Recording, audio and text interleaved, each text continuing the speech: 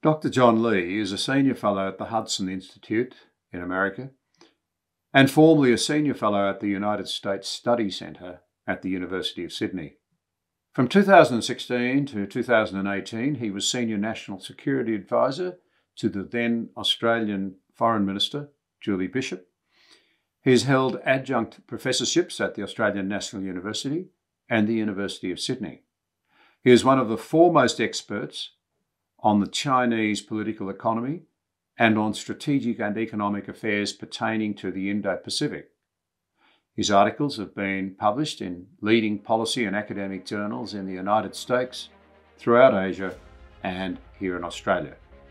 He received his master's and doctorates in international relations from the University of Oxford.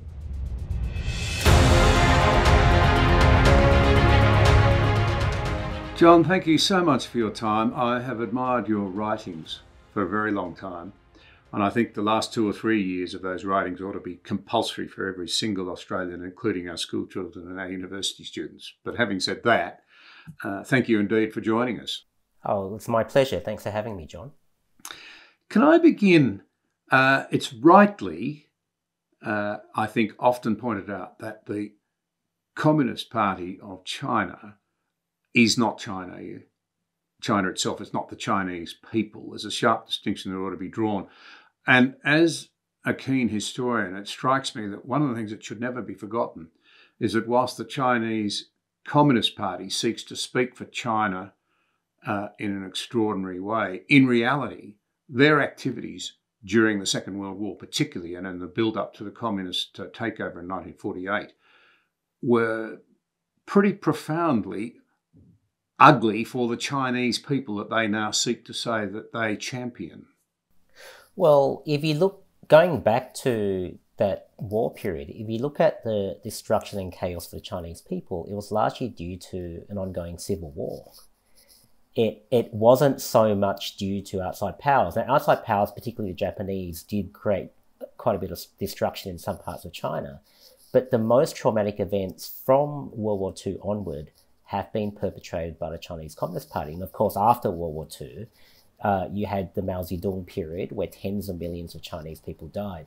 But what the Chinese Communist Party has done really well, and we haven't really begun to contest that until very recently, and it may be too late, what they've done really well is define Chineseness and to conflate Chineseness with the Chinese Communist Party. So these days, now when you criticize China, the nation, or the Chinese Communist Party, they will often say you're insulting 1.4 billion Chinese people. We tend to let them get away with that.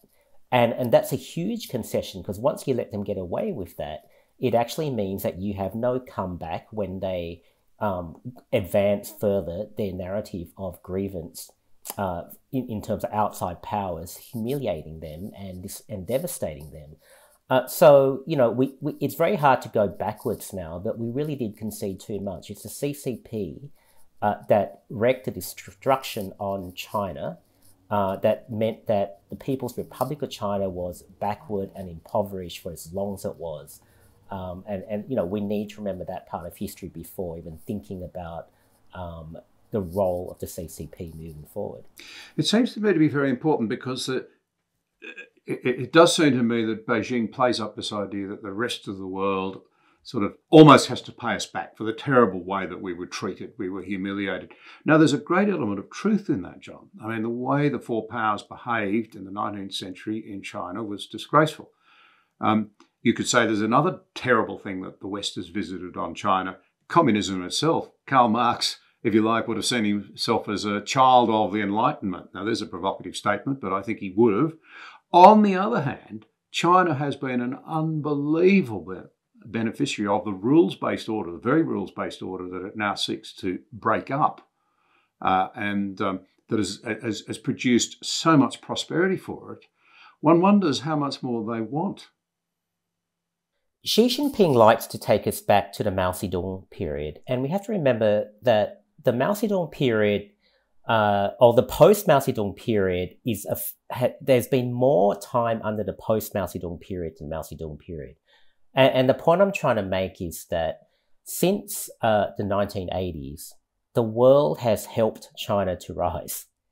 The world has assisted China to become the second largest economy in the world and the largest manufacturing economy in the world. So the question is, how far do you go back in history? I often make the joke with, when I have these debates with some Chinese colleagues that, should Italy, modern day Italy, go back to the Roman Empire to make the claims that they do? Should the Vietnamese go back 1,000 years when they were ascendant in their period of time? The point I'm trying to make is you've got to look at the period since the 1980s. China has essentially been allowed and helped and assisted to be the country that it is. For the Chinese to actually say to the world that the West in particular have suppressed it and kept it down, it just doesn't accord with reality.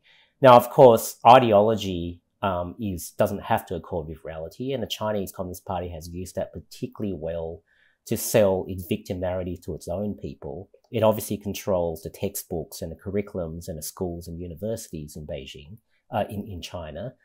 So this is a very difficult problem to solve because that is the history they're given. And of course, it's very self-serving for the Chinese Communist Party. Well, we'll talk a bit more about that in a moment. But to come back to the issue at hand, I mean, the world is horrified at what's happening in Ukraine, rightly so. But we can't focus, in my view, enough on the issue of Chinese and Russian relationships and what it means for the global rules-based order. This great rapprochement, it's all the way with our friends from both Beijing and from Moscow. It seems, just before we go into that, what has been the history of the relationship between China and Russia since Mao succeeded in 1948? It seems to have been quite turbulent, and most of the time they don't seem to have had very much in common. Well, of course, with the Nixon years, when the Americans and the Chinese, in a sense, had a tactical partnership against the Soviet Union.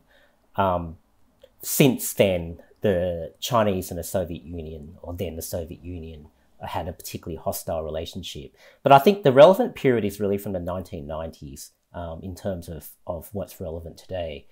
If you look at the 1990s, which is clearly an extremely pivotal time for both Russia and China, Russia was liberalizing to some extent, economically and politically, under Boris Yeltsin. In contrast, China had gone through the Tiananmen massacre in 1989, and it's often called the Tiananmen Square protest or massacre, but we have to remember this was a series of protests in around 400 Chinese cities. It was a countrywide protest, and the CCP came very close to losing power. So from that sort of traumatic political event for the CCP in 1989, they spent the next few years trying to work out what it was they had to do to remain in power. And this is where Russia comes in. Now, Russia became more liberal politically, but it was still an oligarchy. But China looked at the Russian experience and it learned very different lessons to what we learned. The Chinese Communist Party the Chinese Communist Party, as far as Russia is concerned, the communists in Russia lost power not because they were too authoritarian, but because they tried to be too liberal. So the period of vulnerability, as far as the CCP is concerned, is not when you seek to partially liberalize. It's when it's not when you're too authoritarian. It's when you seek to partially liberalize. So for the CCP, they to this day mock Gorbachev for being a disaster and a fool. They say that Gorbachev was the one who, through his openness, perestroika and glasnost, he was one who precipitated the fall of the communists in Russia. Now, another lesson the CCP learned from the Russian experience in the 1990s was that the Chinese Communist Party has to maintain central economic and social relevance. That is, they must be the primary dispensers of economic and social opportunity to the rising middle classes in the country. If they don't do that, they'll become irrelevant and they'll lose power.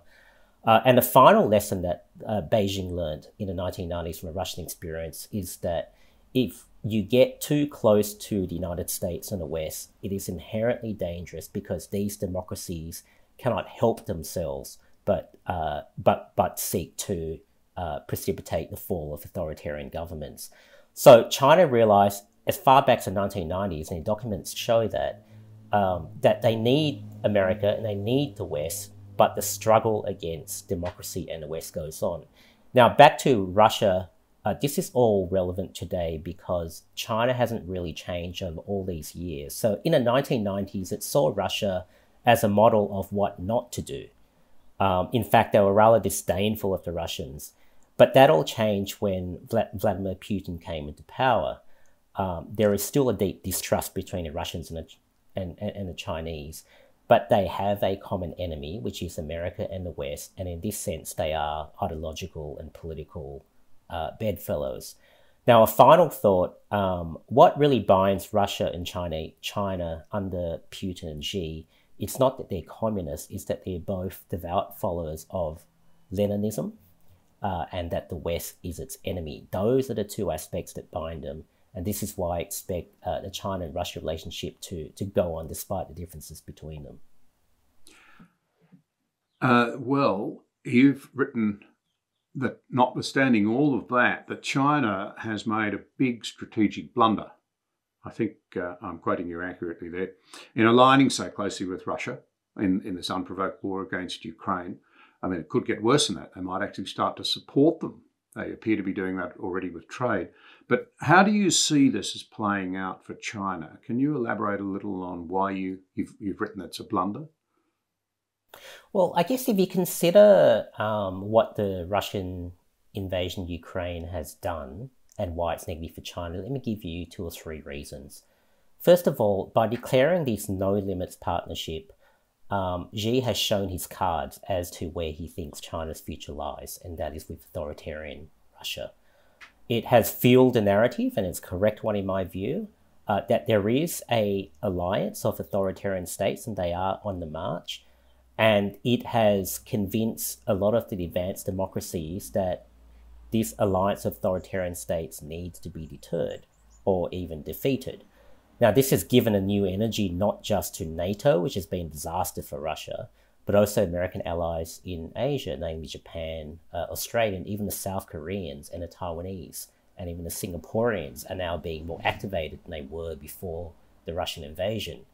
Now, another thing that has happened is, you know, we often heard Russia and China talk about the desire to institute a sphere of influence around them. And often this was just seen as a very abstract thing, you know, a sphere of influence, sure, they just want a bigger say in what goes on around them. We now know what an authoritarian sphere of influence looks like. It's not just that you exist peacefully around Russia or China. It is that Beijing and Moscow have a direct say and even veto in your domestic and foreign policies. That is what an authoritarian sphere of influence means. And what that means is this has now activated more countries to find ways of seeking to resist that or prevent that from happening. We now know that Europeans are even now more likely to support some restrictions on exporting technology to China. And once again, that comes from the narrative, which has now emerged, that the authoritarian countries are effectively becoming a group against us. Another thing that has occurred, which is not great for China, Ukraine has shown that Russia is not an all-powerful military force. There are gaps in its military power. And that same sort of analysis can be applied to the People's Liberation Army of China's. That, yes, we should take the PLA seriously, but they are not an irresistible force, that they still have a lot of gaps to overcome. And there are ways, therefore, that we can deter or even defeat them should it actually come to a war. The final observation I'd make is, you look what happened in the United Nations General Assembly, which is not an institution which is particularly friendly to the West, but you had around 140 nations condemning the Russian invasion of Ukraine. You only had 5 supporting Russia, and you had about 30 or so abstaining, including China. The point I'm making is that, you know, much of the world, not just the West, much of the world has turned against this sort of militaristic imposition of spheres of influence because they can see it being impacting on them directly these days. So this has been a very negative development for China. The Chinese, it strikes me, must have been a bit stunned at the incompetence of their Russian friends. Is that likely to make them back off? I mean, I would have thought they would have been really, frankly, very surprised by the way the Russian armies performed. They would have been very surprised by, I'm surprised at the effectiveness of NATO in pulling itself together under Biden's leadership as I look at it. And I would have thought another thing that you've written about is that it's been a bit, I'd imagine, a bit disconcerted to discover, in fact, the Americans this time knew what the Russians were up to. It was plain their intelligence was very good, and it was a very clever tactic to start to, in a wise way, inform the rest of the world what they were doing. Those three factors would surely give China pause to stop and think we better take a little more time to work these things through. Yeah, I had a conversation about this with a few Americans in administration. Obviously, it wasn't a classified conversation, just a casual but close conversation. And the general consensus was that what's happening in Ukraine might have bought us, perhaps 5 years on Taiwan. For some of the reasons you mentioned. The first reason is, and you're correct to say, Beijing has been quite stunned at the extent of the cooperation between Europe and America on sanctions against Russia. The calculation very clearly before the invasion was that Europe and America would be divided, and America would slap a few sanctions on, but it wouldn't really be a game-changing sanctions. The Chinese now realize that if there's any kind of war, for example, over Taiwan, the high likelihood is that the Americans would get global cooperation to start imposing extremely harsh, particularly financial sanctions on the Chinese, and that would devastate the Chinese economies. That's the first point. The second point is that, yes, there certainly has been surprise as to how badly the Russian military has performed. But part of the reason is that, when you fight a war across more than two domains, so the domains of war are land, sea, air, cyber, space. Any war involving more than two or more domains is really complicated. And only the Americans tend to do it that well. If you look at the Chinese and the Russians over the last 20 years, and you look at their military budgets, they're impressive in terms of numbers, in terms of the weapons they produce, but they haven't actually invested a lot in logistics and organization.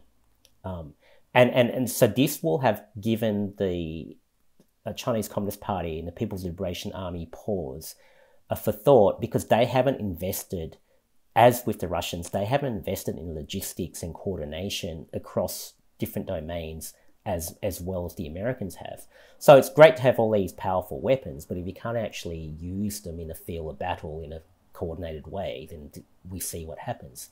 That's a further reason. The final reason is that unlike Russia, China still seeks to be known as a legitimate or respected leader. Putin plays a rather brutal, blunt game. It's really just a coerce through energy and military. But China wants to be seen as the leader in our region. It wants to change the norms and the standards in the region. You can't do that just by material power alone.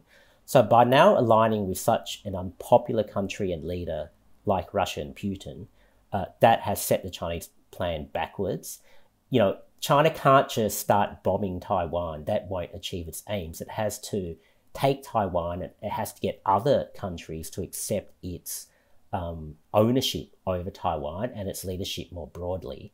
So the Chinese now will be thinking, how do we do that? And so the silver lining, if there is one, from our part of the world, it certainly has set back China's plans, and I think we bought ourselves some time. Interesting, because I think you and I would both say that time should not be wasted, and there are great forces in Australia that seem to want to fiddle forever. But to go back to one of your quotes, you've left us in no doubt, though, that in your view, Xi does seek to take Taiwan. His objective is to unravel the strategic order in Asia that was created after the Second World War, and that he will, if necessary, use force to achieve these aims. I take it that you're saying we bought a little time, we'd be very unwise to waste it. We would. If you look at, for example, our military procurement, a lot has been made of AUKUS, and I've been a very strong supporter of AUKUS. But AUKUS is mainly associated with nuclear submarines, which don't really come online for 10, 15 years. We may not have 10, 15 years. What we need to do, besides, in addition to nuclear submarines, we need to invest in the sorts of things that will deter China over the next 5 years. So here I'm talking about so-called asymmetrical weapons, such as land-based missiles, hypersonic missiles. We need to invest in offensive cyber, which Australia is doing. We need to invest in unmanned vehicles and drones, and build those, which Australia needs to do. We need to think about, where to position our forces outside Australia in coordination with the Americans and Japanese and so on. So those sorts of things we need to do over the next 5 years. So yes, we might have bought ourselves some time, but we still need to do them. On the economic front, the COVID-19 pandemic began a process of diversification away from China. That now needs to be accelerated. We now need to factor in the real political risk of being so reliant on China. I mean, I speak these days to a lot of business executives who sort of understand the world's changed, but I don't think they still understand the extent to which the world has changed. So I say to them, for example, there is an ever-increasing chance of a conflict in Taiwan or somewhere else with China. And if there is a conflict, regardless of the result, you will not be sending boatloads of iron ore to China during the war or after the war. Everything changes. So what I'm really trying to say is we need to prepare ourselves for a world where we are not so reliant on China that it would devastate our economy if something terrible like this were to occur. I couldn't agree more. One of the things that concerns me is that I think another sign of our tardiness in Australia has been that since the beginning of COVID, we've talked supply chain security, and done little about it. And I remain to be convinced, for example, that we would have the energy reserves to keep anything going for long if trouble hit. I am really concerned that at the lack of focus and urgency that applies in far too much of the defence machinery and the bureaucratic planning in this country. We only have 13 Australian flagged ships, for example. That's all. 4 of them are obsolete. They're about to be paid off. They're gas ships. We have no bulk tankers, no tankers and no bulk carriers. And as one very astute observer said to me the other day, running a defence policy without a merchant marine is like trying to run a Formula One car without wheels. What do you think? You've been a very astute observer for a long time of the Australian psyche, the Australian political scene. What's missing in the equation when it comes to the necessary urgency across the nation? We're a democracy. It has to be ground-driven. We've got an election coming up. It's there, but there are a lot of people talking as though, well, we don't need to recognise that the next few years are urgent. I don't get it. Do you have any observations? I am just old enough to remember the 1980s. And, I'm in my mid-40s, but if you're younger than that, we haven't lived through a real recession. I don't really count the COVID recession. We haven't lived through a real recession for about 30 years. We have all these debates about energy security or fiscal responsibility, all those sorts of things, but everything seems to keep on going as normal. So nothing really changes. So you have this attitude, both in the political class, but also amongst voters, that it doesn't really matter what you do. Everything's sort of going to be okay. We haven't experienced war for decades. At least not. We sent troops to far-off places like Afghanistan. We haven't really experienced war that has affected the homeland in any way. The point I'm trying to make is I don't wish it on our country, but we haven't experienced any kind of material hardship over at least 3 decades. And that creates a certain kind of complacency, which is very difficult to overcome. just on the issue of energy itself, you know, the debates that we have in Australia about energy mix, climate change, I mean, we could have found ourselves in a situation like Germany found themselves, where Germany closed down their nuclear power plants, or they phased them out.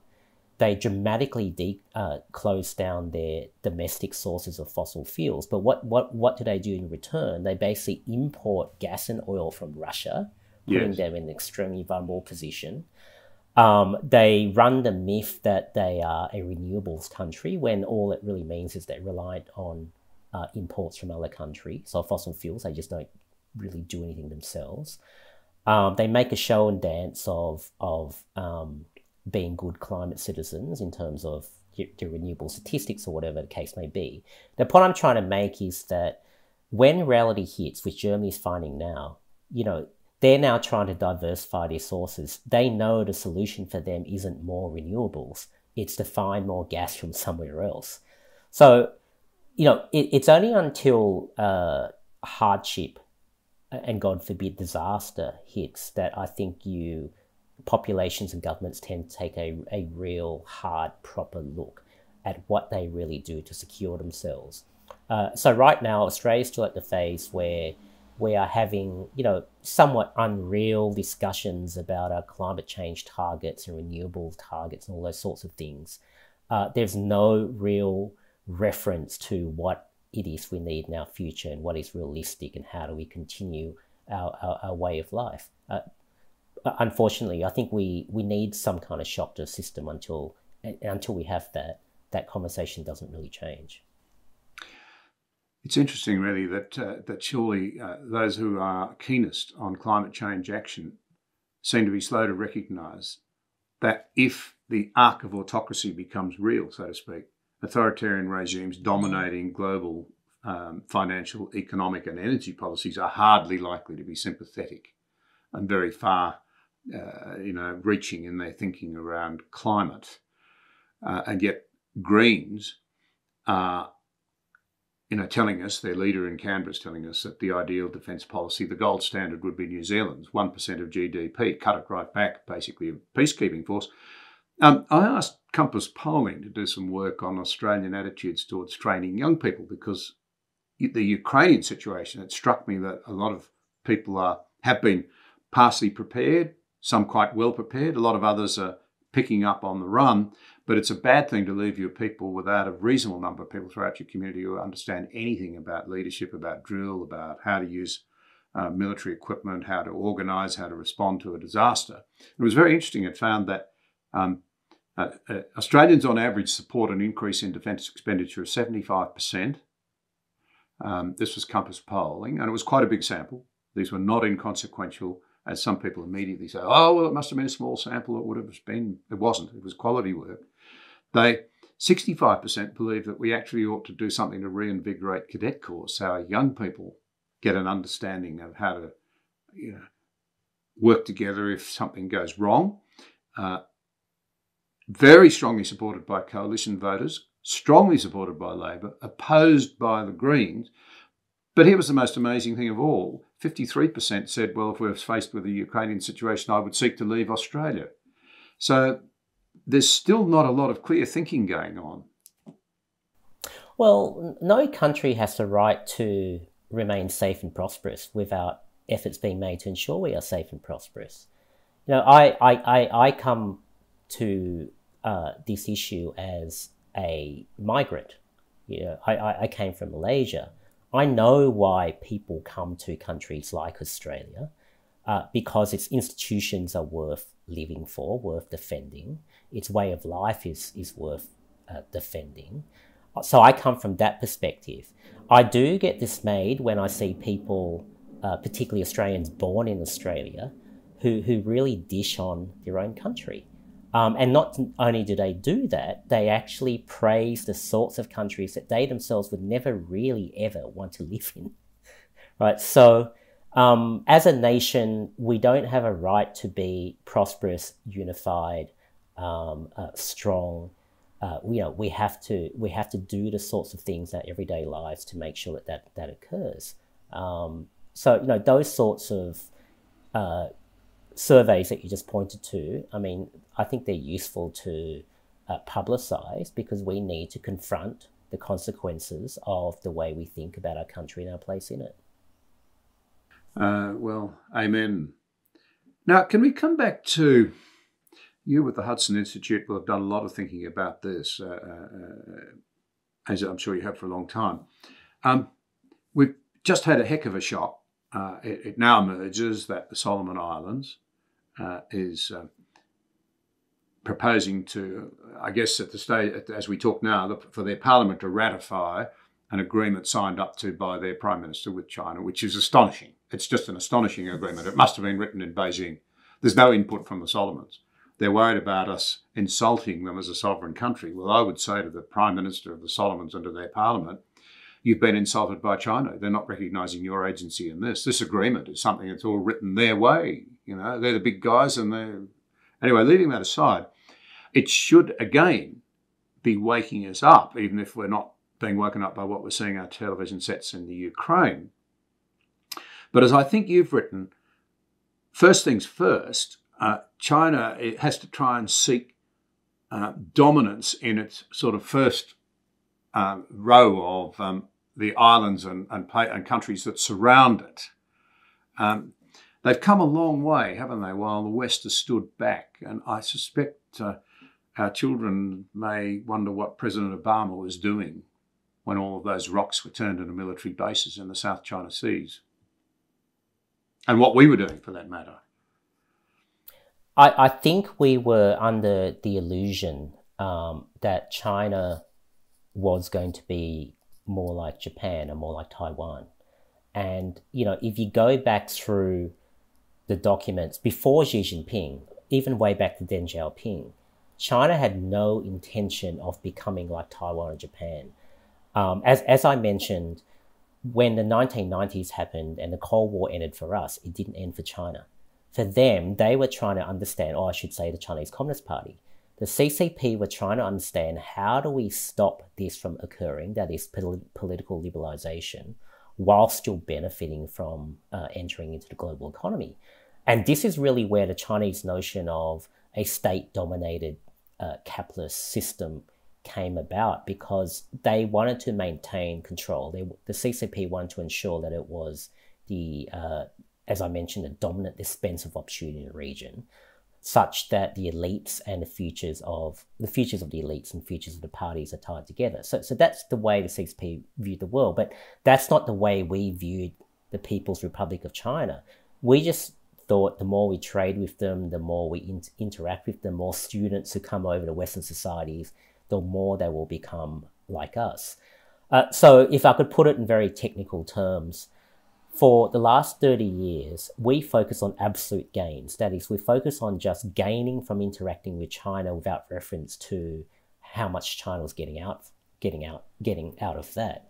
China focused relentlessly on relative gains. That is, what did they get from us and how to make sure that we get less from them, because their intention is to eventually be powerful enough to supersede not just our material power, but our institutions and norms and so on and rules in the region.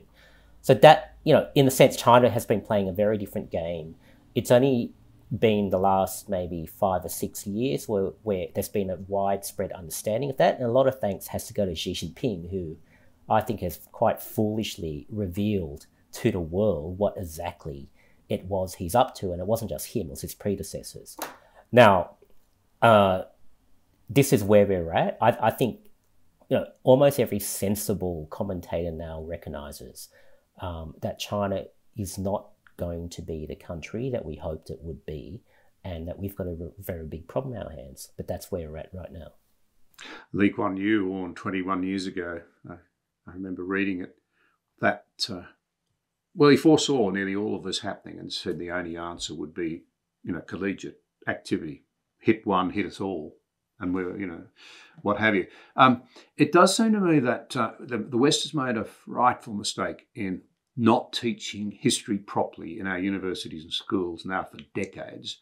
And a big part of that has been that we have assumed that other people are just like us.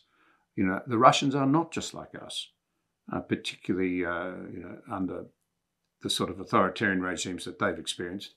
And we haven't understood communism, just as we've not understood the main strands of our own thinking, whether it's democratic socialism, whether it's liberalism, whether it's been conservatism. They're not understood. They've all broken down. And that's part of the reason, I think, why our people are frustrated. We've drifted into ad hoc managerialism and short-term policy approaches. We don't have anything to assess the day-to-day issues against as we think about what sort of society we're arguing for. What's my point? I think that we've kicked endless home goals by failing to understand our history and failing to understand, to put it frankly, I've forgotten who said it, that a communist is a communist is a communist.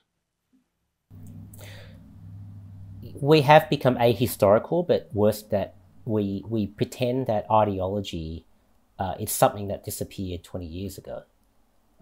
So, I remember writing about China, and I didn't sort of begin my academic or research career as a sinologist. I studied China because I realized there was something quite troubling going on, and that's where it started. But I remember even 10 years ago, when you emphasize the communist element or the Leninist element of the Chinese Communist Party, you were scorned at. You were seen as someone who was just being provocative and obsolete and backward. And I remembered even when I would speak about the problem of the Chinese Communist Party, I would be told by very distinguished people that this is insulting to the Chinese nation to isolate the Chinese Communist Party as something worth examining in terms of what they actually believe and what they want to do. So it goes to your point that we started thinking that the Chinese people, all they cared about was getting a bigger house, getting a social media account, traveling the world, becoming a doctor, becoming an engineer. We forgot that other societies, as you mentioned, there are real ideologies that drive them and that frame the way that they view the world. And yes, there is a difference between the Chinese Communist Party and Chinese people, but part of the problem is that the CCP has been so dominant, not just politically, but socially, educationally, intellectually in the country, that it is very difficult to openly think differently now in that country. So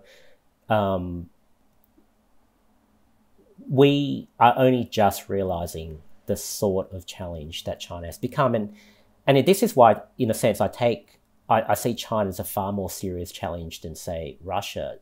Not just because I think China will be a lot more powerful than Russia, but because China thinks a lot more about the intellectual and ideological framing of the world than does Russia. And China has had quite a bit of success, I think, particularly in terms of how the world talks and thinks about modern day China today. It's very much a CCP framing, and we really have to break out of that. You've touched on something there that I wanted to explore with you, and that's that the Chinese people now have heard so much from the Chinese Communist Party, so little from outside, and coupled with it, of course, is this unbelievable surveillance machinery that casts real doubt on the old idea that authoritarian regimes, fail because their own people rise up against them. It's almost impossible to break out, I would have thought, in China today, because you're going to be stopped before you get off to base one. The social credit system, you're born with a number of points. If you do the wrong thing, it's also incredibly surveilled. I'm told there's 400 million closed-circuit television cameras in China alone monitoring people, facial recognition, point system being added up. If it goes wrong, you won't get the internet speeds you need to do your homework. If you misbehave even more, you won't get a job. You won't be allowed to. That sort of control is unheard of. And yet I would have thought it would have stifled. Here's the thing. China's become, going back to my earlier point, one of the things that's picked up from the West is an economic model that's worked well. It's been broadly free enterprise. But this must absolutely stifle innovation and economic growth. I see it's being scaled back a lot because of fears of what Beijing imposed on businesses last year. But How do they maintain that increasing wealth if they treat their people in this sort of way and their businesses in those sorts of anti-free enterprise ways? Economics being vital to military power in the end. Well, if you look at the way China has attained wealth up till now, up till very recent years, it's largely been a manufacturing power. And when you become a manufacturing country, you can import that innovation. You can import the know-how. And so if you look at the 1990s and 2000s, most of the manufacturing capital, most of it came from advanced democracies, right? So that's how China imported the know-how. So in a sense, you can import that, you can produce things cheaper and better, or cheaper at least, and faster than other countries. That's what China's done. But this is now a real challenge for China that you're getting to. And China can't now rise further just as a manufacturing country because it's run out of markets to manufacture basic goods for, right? So it has to rise up as an innovation country. It has to create industries in the next areas that will generate value and generate wealth. And this is actually what the Made in China 2025 stuff is all about. Now, to your question, how do they do that? Because you require a lot of innovation for that to occur. To put it very bluntly, China either tries to continue to import it, that is allowing companies like Tesla to come in and allow that technology transfer. It's another reason why China so systematically relies on intellectual property theft, because it has to do that in order to get the innovation inputs into its economy. But the challenge still remains to them. How do they actually produce genuine domestic sources of innovation that aren't just incremental? And they haven't really been able to do that so far. And this is where I think that China has often portrayed itself as an innovation autarky that doesn't need the rest of the world. It's actually it's actually quite the opposite, that China is still extremely reliant on the West, United States and Europe in particular, to continue its rise, but it's trying to sort of get the things it needs from the West without giving up anything in return. And so this is where I think, we still have quite a fair bit of leverage over China if we actually want to use it. Just on a final point about something you raised about the social credit system, that's been very effective because most Chinese people aren't Communist Party followers. But because of things like the social credit system, it conditions the way you actually behave, right? So it's not like they really love Xi Jinping thought, but they have to do what they have to do to get ahead in their society. So they effectively act like good party members, even if they're not ideologically devoted to the party. And that's been a real problem for us. I mean, there's also other things in China like the internet. We thought the internet would be a liberating force for China. The problem is they have the Great Firewall of China where nothing goes in or out without permission of the Chinese Communist Party. But another problem with the idea of the internet being a liberating force for China is that most people in China speak and read Mandarin. And most Mandarin content is created inside China, which is regulated and censored by the Chinese Communist Party. So they're not really, even if they could get access to the New York Times or the Australian newspaper, they don't read that, right? Because they don't read English. So these are some further barriers as to why China hasn't been as exposed to outside ideas as we would have thought when they first integrated with the global economy. Despite the contact they must have had with much of the diaspora around the rest of the world, and there was 1.5 million Chinese citizens in this country now, I think. They're all over the world. Many of them, if they're able to communicate freely with their families back home, must be revealing a very different and more cheerful, if I can put it that way, environment in which to live. Well, if a lot of the Chinese diasporas that still have contact with people inside mainland China, their contacts tend to be in the middle classes inside mainland China. And the problem with a lot of the attitudes of middle classes inside mainland China, they are the strongest supporters of the Chinese Communist Party. And they are because they're the primary beneficiaries of the Chinese Communist Party and the way the political economy is set up. So if you speak to the middle classes in mainland China, they basically parrot CCP messages because they're the ones that primarily benefit. In fact, it's actually the poorer people in China who don't tend to be as strongly supportive of the CCP. So the CCP is now very much an elite society, but they're the sorts of people that we interact with, or the diasporas tend to interact with. And so they actually tend to be, very strong defenders of the CCP system. Well, you've given us a lot of insights. To start to try and pull this together a little, to quote a recent article of yours, you say this: China is playing a longer game. It still needs capital, technology, know-how, and access to Western markets to eventually surpass the United States.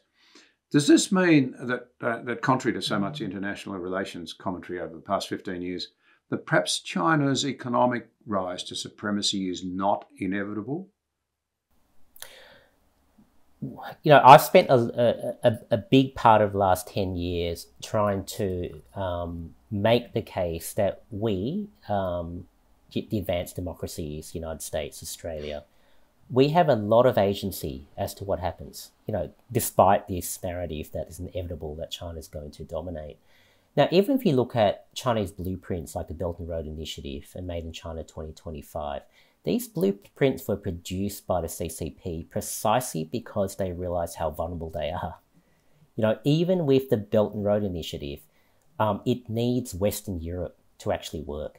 With Made in China 2025, it needs continued access to the markets of the advanced democracies, including America, for Made in China 2025 to actually happen. Now, China is still, by a long margin, a net importer of technology and know-how, of innovation. It has structural problems. Its age demographics in about 20 years are going to be like Western Europe's, or in fact 10 years is going to be like Western Europe, without the social systems, the pension systems, health systems to actually support that. It has a enormous debt problem. It has increased its amount of debt in relative and absolute terms by the most of any major economy in world economic history. It basically can't grow anymore using the model that it has. So for China to succeed, it needs to lull the advanced democracies into a sense of false security in order to disproportionately benefit from interactions with us. So what I'm really trying to say is we have a lot of say in what happens to us and also what actually happens to China. And if you want to put it this way, I would rather be Joe Biden than Xi Jinping. I think the Chinese are I don't underestimate them, but the Chinese Communist Party is in a very difficult situation, and it's almost reached the twilight of its most opportunistic years. It's going to get harder from now on. Going back to something you said earlier then, just on that, the President Xi Jinping is looking for, a historic extra term, yet he's gone out and antagonised everybody. By the standards of what you've just said, it's made China's task of kidding the world about its real intentions much, much harder. What does that mean for his chances of succeeding in his goal of re-election?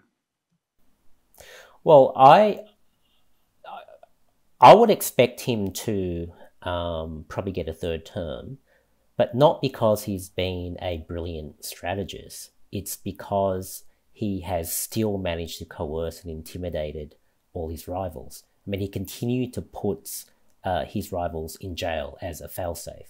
Over the last 7 or 8 years, he's put more than about 1.5 million Chinese Communist Party members in jail.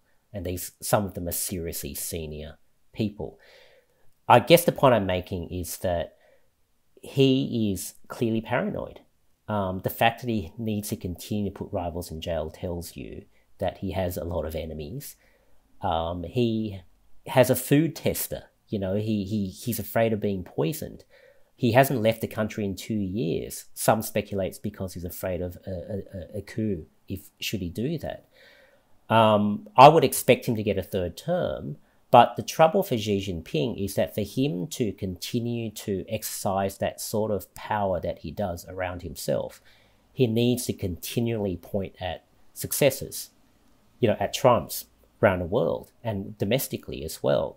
And incidentally, this is also why so many people are worried about a war with Taiwan, because China's always wanted Taiwan, the mainland's always wanted Taiwan, but Xi's the first leader to really stake his leadership legitimacy domestically on getting Taiwan back for the PRC. So Xi's playing a very dangerous game. If he succeeds, if there's any foreign policy or domestic failure, then Xi's leadership is in danger, and I would say even his person is in existential danger. So he's living a very dangerous, precarious existence. Neil Ferguson commented that in many ways the greatest danger of all now is that having been awoken, having surprisingly pulled together over NATO, American leadership, in some ways as I look at it now, I realise just how clever the Americans have been in signalling ahead what they know is going on in Russia. And that must have China thinking, just how much do they know? It really must. So you've got all of that going on. But you've got Germany, of all places, stepping right up, saying we will get serious. Our defence forces are not up to the task. We'll double expenditure and so forth. Ferguson's warning is that one of the greatest dangers would be to go back to sleep. If the Chinese were clever, it's obvious that they'd try and lull us back to sleep. They'd create the impression they were backing right off. They'd be kindly. They would start to relent on Australia and all of the other sort of activities they've taken on. Do you think China is able to do that, or have they got themselves in a position where it's almost impossible for them to hide their real intentions? Have we woken up? And are they smart enough anyway to try and put us back to sleep, I suppose? I don't think it's possible for them to hide their real intentions, but the question still remains, what will countries do about it? I'm pretty confident that the United States, Japan, and Australia will continue in direction. Now, how well we do it is another question, but I'm pretty confident that we'll seek to continue in the direction that we've been going. The real question is, are countries, particularly in Southeast Asia, when it comes to China, Southeast Asia remains an enormously strategically important sub-region.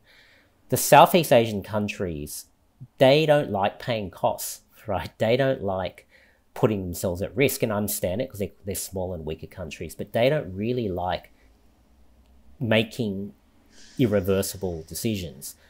And there will come a time regarding China that will have to do that. So I'm still not yet sure what these countries will do. But I'm pretty confident that the United States and Japan and Australia will continue to move in broadly the right direction.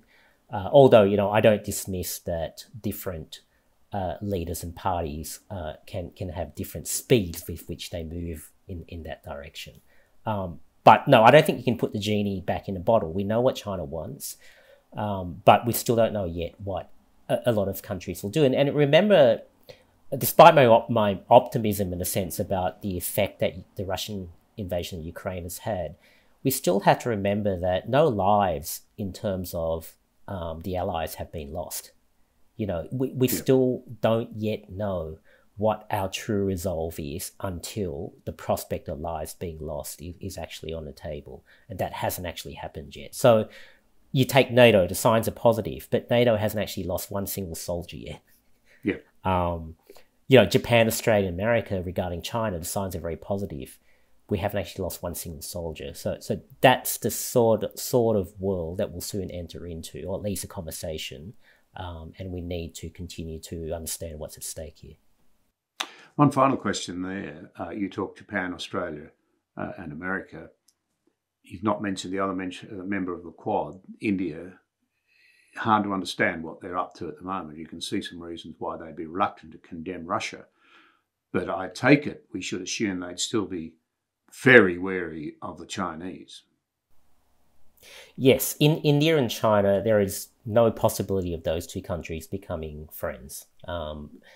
They obviously have an ongoing border dispute, which has become violent in a small scale in the last couple of years. But if you spend any time in India now, I mean, they clearly see China as a primary and enduring threat. That's not going to change. On the Indian-Russia front, India has to make some decisions as to what kind of country it wants to be. Yes, about 45% of its military equipment still comes from Russia, and Russia or the Soviet Union has been a long-time friend and even ally of the Indians.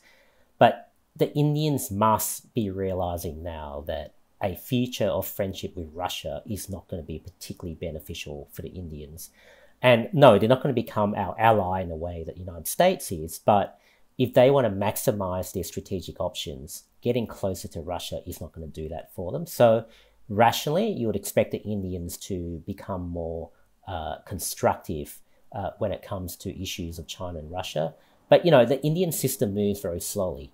India is a valuable partner, but I don't expect India to be any kind of genuine ally as such. But the Quad is an extremely useful organisation. I would persist with it. John, your insights are incredible. As I said at the beginning, I just wish every Australian would have as a requirement that they read whatever you print, whatever you say, when you print it, when you say it. I can't thank you enough for your insights. Oh, look, it's really great that I've been on. Thanks for having me. And hopefully I can come on again some other time. Thank you. Did you enjoy this conversation? To keep up to date with new episodes, subscribe to the channel and click the notification bell.